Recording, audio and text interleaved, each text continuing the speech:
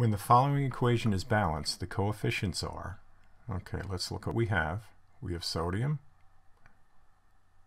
chlorine, calcium, and iodine. On the left-hand side, we have 1 sodium, 1 chlorine, 1 calcium, 2 iodine.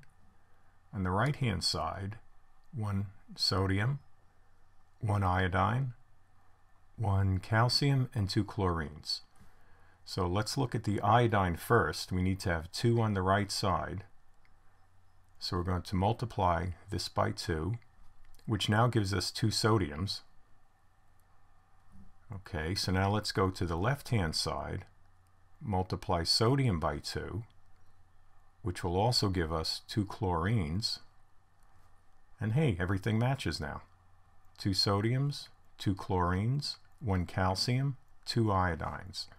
So that is 2, 1, 2, 1. Answer is B.